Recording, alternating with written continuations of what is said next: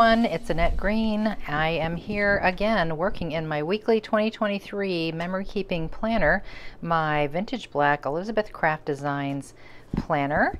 I am documenting 1 week of every week in my life in 2023. So my goodness, we are on week 44, and this is one of 2 journals that it's taken to get there. So here's my second one, and if you were here last week, we worked on the Scarecrows on Main page with our little swing clip so we could get more photos onto a page. We had our little peekaboo monster there. So that was a fun one, and now we're over here. I've pulled the page out and I've started some thoughts on what I'm going to do, but this is basically what the page looks like right now. So let's work with that and put this thing together. As always, I will link to everything that I used today, and my social media links and that playlist link and all kinds of things. So I will not leave you hanging. All right, I have stuff everywhere because I've already been playing around trying to get a plan so I don't waste a bunch of time in front of you. Got all this cardstock and paper. But I have grabbed a new die to make this little edge treatment. We had something very similar with Elizabeth Crafts that looked like that, like a book page, torn book page. But this is a newer die. So this is from Esther's new 2077 Yes Joy page. So it is a page die. It's got photo, joy, yes, and a couple of treatments here. And this cute page, I was gonna use it, but it was interrupting the size of my photos, so I changed my mind. But I am using that page edge. And as you can see, I cut it twice. I cut it in this orange, and then I cut it again in this kind of golden yellow. And I flipped it and then glued that little bit onto the back there. So it has just a little more interest when you do that rather than one solid one. And even still, I'm going to do something to it because it's just plain cardstock. So I want to dress that up a little bit. So I'm going to stamp it, but we'll get to that. Some other things that I have ready, of course, my photos. And I use a Pixma, Canon Pixma TR8620 printer, and I use HP photo paper for all my photos. Unless I'm traveling, then I use my little Canon selfie printer. So I have several of the same photos in different sizes. I like to do that just because I'm thinking, you know, maybe I can get it to work bigger, maybe I need to make it smaller. And rather than going back and wasting more photo paper, I just do it all here, just in case, just to get ready. Okay, what else do I have? Of course I need my 44, so I've got that cut out of black up there. I think it's going to be black. I have this Paris Mountain State Park decal. I thought it was a sticker, but it's actually a car decal, but it'll work fine for my layout that we got at Paris Mountain State Park. And one of the pictures shows our all-park passport. We just bought the state park passport, they call it, so we can get into all the state parks for paying 1 annual fee. So we were pretty excited about that. And then you might see that photo of us with, it looks like cigarettes, but they're not. Those are little Tootsie Pops. Remember Tootsie Pops? Lollipop suckers, whatever you call them. They were giving them out when we bought the park pass, so I thought that was kind of funny to take that picture. Because we were like little kids with our little candy, you know. Another idea I want to see if I can get it to fit is some pine cones up here. Now this is also a new die, and it's one of the flower series, flower making series. This is the Pinecone 2089 Pinecones die.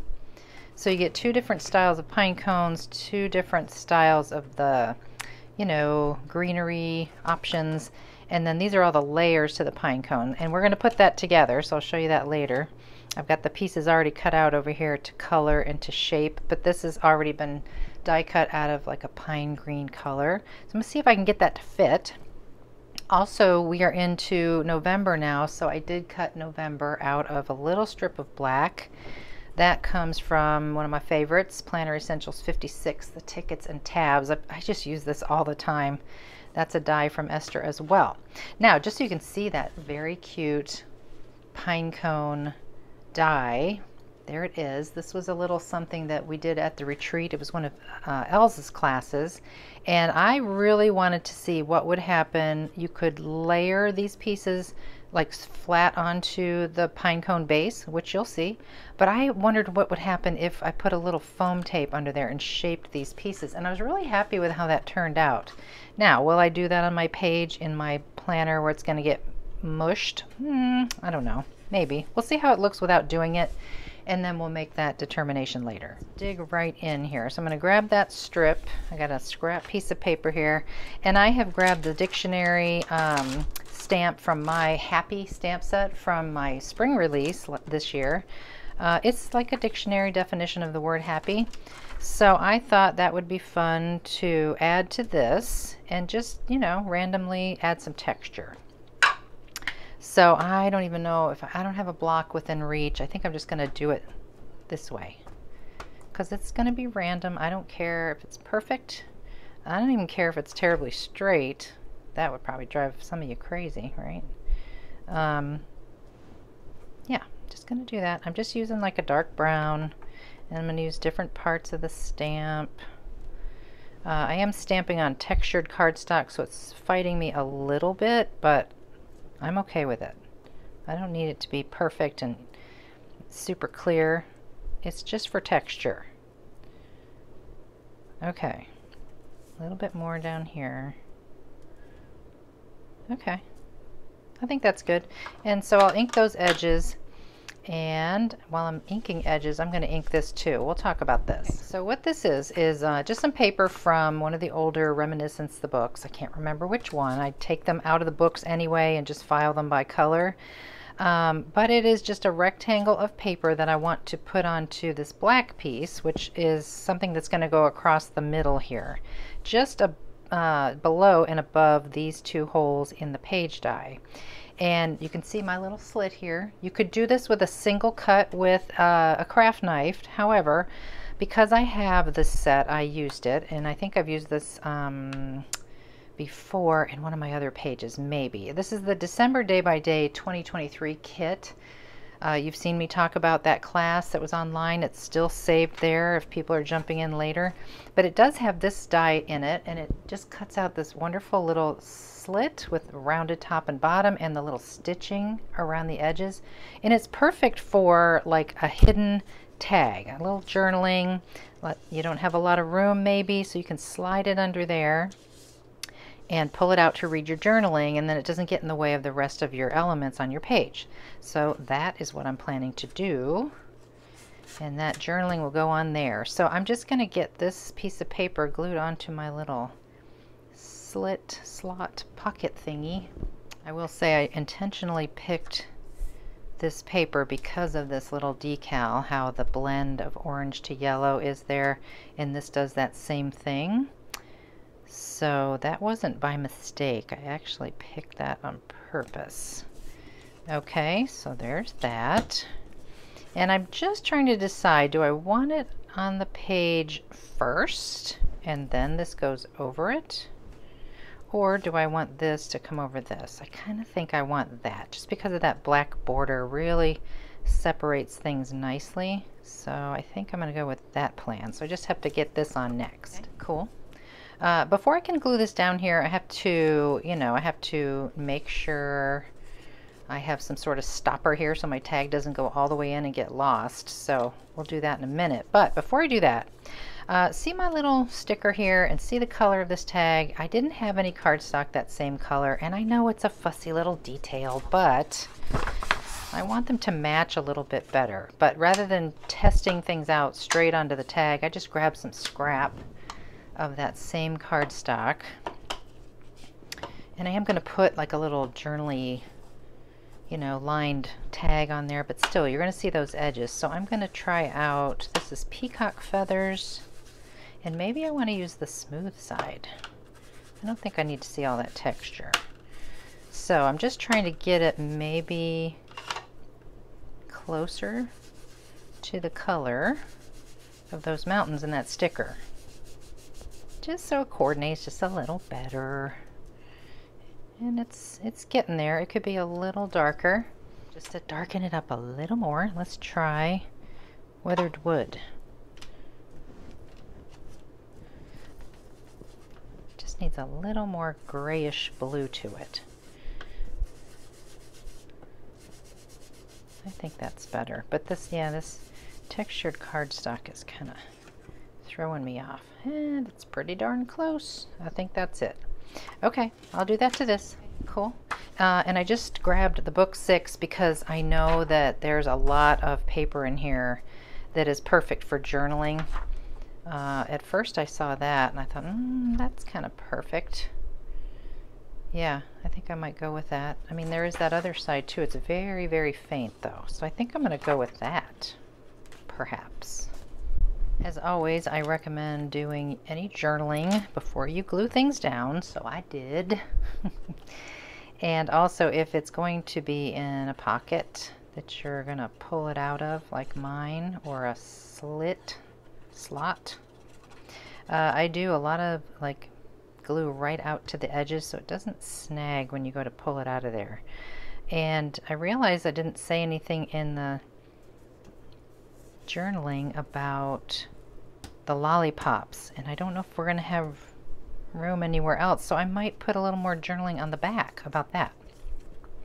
We'll see. I think I'll wait on that for now. But I did grab all my extra little hole reinforcements here to put something on the tag right here. Just trying to decide, and I think I see something over here. A little fold over one might be cute. I got all these. This one's pretty good. Okay. Again, I'll get back to that later if I want to add more on the back. But, so what we want to do here is we want to figure out how deep we want that tag to go in there. Can we still grab it? I might put a little twine on there, I think. By the way, I use my Crop-A-Dile to punch through that. So maybe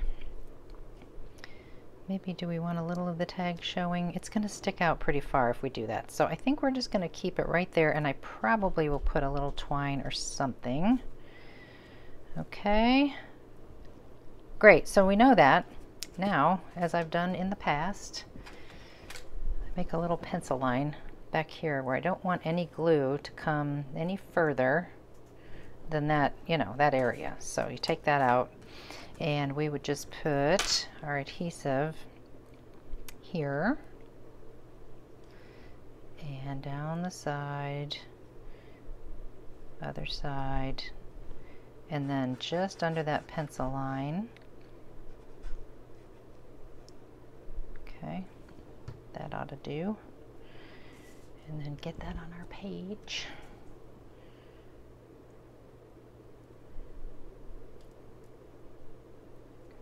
Feel like it's crooked, but you know, it's not. It's the paper. These lines in this background paper are crooked, and it makes me a little crazy. But it's all good. And I am going to trim just a little of that off that's hanging over. Yep. That won't hurt anything. Okay, I'm going to let that dry before I stick the tag back in there, of course. But now we have this guy, and I discovered that I thought you could peel off like just the decal right to the edge, but it actually takes up, you know, all that white around it. So I'm just going to trim really close to that blue, that teal blue edge. Alright, I didn't stick it down yet just because I'm still playing around, but I did cut out my little park pass the size that I think that I want. And you see that little hang tag situation? I'm gonna punch the hole because I want to cut that out, and I'm just gonna use the small hole. Maybe no, the bigger hole looks really big. Well, I'm gonna try it. Yeah, that works. Okay, that's cute. And then I can go in here and just cut this away with my scissors. Oh, then it looks like a real little hang tag. Isn't that cute? Okay, so that is done. I don't know where it's going to go yet, but that's part of why I want it cut out now, so I can start moving things around and trying things out. But I guess we need to get to our pine cone making now. Okay, so as we see here with the pine cones, and if you look at the die when you get it, if you get it, it does show, like, always look at this little hint of an image here on the packaging, because it shows you which one of these plates of all these layered pieces goes with which pine cone. So the wider one would get this one, and so forth.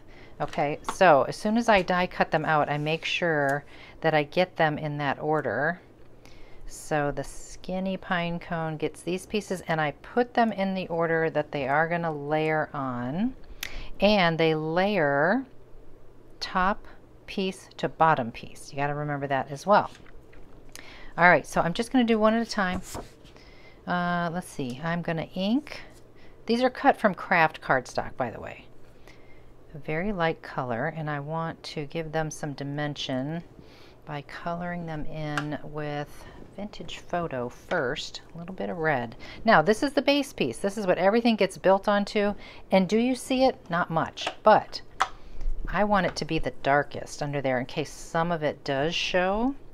It should be very dark. So I'm just going to take gathered twigs right now and go around my edges. I could have used a dark brown cardstock to cut this piece out, but you know, I just cut it all at once. It's fine. Didn't want to mess around digging for other colors because it's not worth the effort on that one. Okay, so that is gathered twigs. Then we'll go in with, gotta keep these in order. This is Vintage Photo. And I don't want to get the very tippy top with the color so much as the base. Just hit it a little bit so it's a little lighter toward the top. And you'll see why when we get going. So I'm going to continue to do that to all these pieces. Alright, I did one pine cone already, and I did it a little darker than what I had done here, and I like that a little bit better. So I'll show you how to do that with the second one. I went ahead and inked these the same way that I did that one. Now I'm going to shape, but before I shape, I did go in with like a medium brown marker, and I did a little heavier coverage, just kind of stroked some color just below that beginning part with those little, I don't know what those are called, those little thingies. So I'm just kind of stroking some brown like that, and you will see a little bit of that, and it just gives it a little more dimension. There's these nice score lines that the die cuts into the paper there, and this last little bit I'll just kind of follow the score lines and go around the bottom a little bit. And then after I get everything done, I will go back and ink around the edges a little darker with that gathered twigs. Okay, so keeping my pieces in order, I think I got them out of order, but the easiest way to do this is to lay these down because they match right up with edge to edge like that. So the next one, to check it to make sure, follows that little piece on the corner. I don't know if you can see that. Maybe I should get in a little closer. Yeah, so this one, like I said, we're going to go top to bottom, so I'm just making sure these are all lined up where they're supposed to be. And the next one would be that one. Yeah. Okay, so I've got them in the right order. And we'll start with this first guy. Okay, so first guy first, I'm taking a smaller ball stylus and just kind of cupping that a little bit just to give it a little dimension. The sides are not going to get any kind of adhesive at all, just that middle base. And so I'm cutting just a square of black foam tape, and I'm putting it right down there in the base. Okay, so that first piece will go on first at the top. And I'm just lining up the little thingies with the base die. Okay, looks good, and you can kind of shape it, but you know, when you start to layer, it just kind of happens. Now I'll go in with a little bit bigger ball stylus. These are just the Sizzix ones that come in the tool kit with this cushion mat.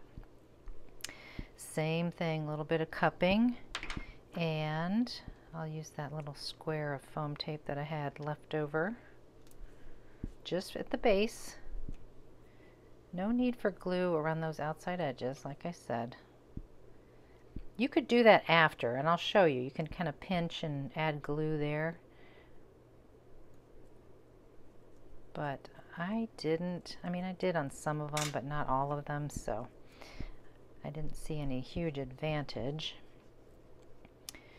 Okay, I'm going to continue to do this. I'm going to get all the way down to the bottom, and I'll be back. Now, because this piece here is a little bit bigger and wider, I'm using a little bigger and wider piece of the foam tape.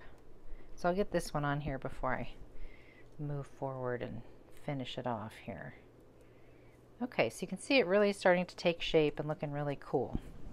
And this is where, if you really wanted to, you could sneak a little glue in here in some of these little spaces, and maybe with a tweezer kind of clamp that down. That does help it keep like that rounded shape. I mean, honestly, the way it looks right now, I think it looks great, but this is an option. You can make it reach over there, but you really do have to pinch and hold for quite a while for that glue to set and dry, because it's wanting to fight that arc that we've put on there, so you have to kind of give it a second and be patient with it. So I'll just do a few of these that way. I don't feel like I have to do all of them, but it really does have some nice dimension, I think, right? And I've already taken the gathered twigs and gone around the outside edges of this one as well. You can always brush more with the marker on there if you wanted it to be darker, but I think it looks pretty good, so I'm going to put those up there.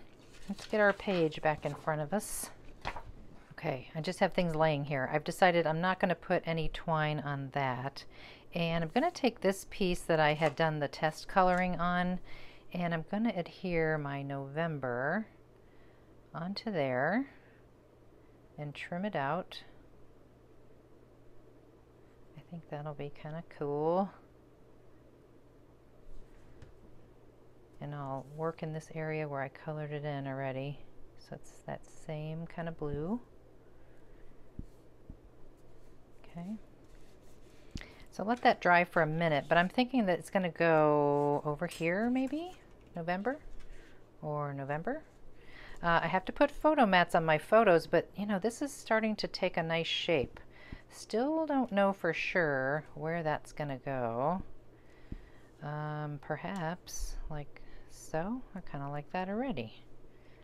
That's a nice balance. So then maybe November will be down here like this. But I wanted to talk about this photo here because it's kind of cool.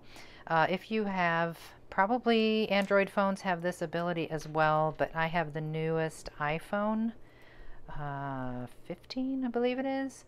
And the feature has been around on the 14 as well, where you can do that portrait mode. And so that's what I did. I picked up some beautiful, huge, colorful leaves. I held them out in the sun at arm's length, and then I took the shot with that portrait mode, so it blurred out everything behind it, and it made just a really pretty photo. So I just need to decide, are my photo mats going to be black? And I think so. I think so. I have just a little bit of room if I want to say something about the lollipops. I don't know. I feel like I should explain why we're sucking on lollipops. It still might go back there. So I'm going to take a minute to give this a final think and get all this on here, and I will be back and show you how it finished out. Okay, I had to do it. Free Tootsie Pops from the Park Center. I stamped this little label from a brand new stamp set, Retro Labels number 2, that's CS326. I don't even have it labeled on here yet, but I will link it below. Just stamped it out in that same kind of teal color. I used Versifying Clair in the Warm Breeze, and I think I'm just gonna stick it right there. Why not? I'm gonna trim my pine bough off the top of there, and we are done with this week's page. As I'm finishing up, I will tell you that once again I'm going to have to skip next week because I'm going on my crafting cruise where I'm teaching. I've talked about it a couple of times here. Crafters Therapy Cruise. I fly to Florida on Friday. So Sunday I will not be here to do the video. I'll be on the boat getting ready to shove off. So I'm going to do a 2-page spread, just like I did with my Banff retreat page, because I'm sure there will be lots to take photos of at the cruise. If it's anything like before, it's a great time. So let's get this in the planner. And it looks pretty nice. We've got our little hiding journaling tag there. It kind of coordinates with the facing page. If you missed it in week 41 and 2, this is what I'm talking about with combining the page into a 2-page spread because I was away. So that's what I will do for the cruise next time you see me. So that'll be, you know, another 2 weeks from now. So I thank you for your patience on that. And I hope you like this week's page. It was fun to make. I did pop those up like I showed you, and they are going to probably get a little mushed. But with the foam tape, you know, that'll kind of help keep a little dimension. But I thank you for watching and joining me once again. The weeks are flying by now. It's almost over. I hope you enjoyed it, and I'll see you next time. Thanks again.